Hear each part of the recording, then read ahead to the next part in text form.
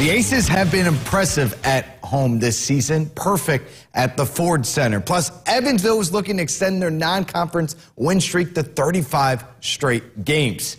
Aces hosting Jacksonville State and Tri-State native Ray Harper, former KWC coach. Starting the first half, Aces down trying to rally. John Hall hits the three-pointer, confidence growing in the squad. Later, it's going to be Evan Kuhlman getting position in the low post. No look pass. KJ Riley gets bumped and finishes off the layup. Aces trailed 30-22 at the break. This one went down the wire. Under a minute to play. John Hall gets the bucket and the foul. Aces cut the lead to 3. 5 seconds remaining. Aces down by 3. Evan Kuhlman to send it to OT.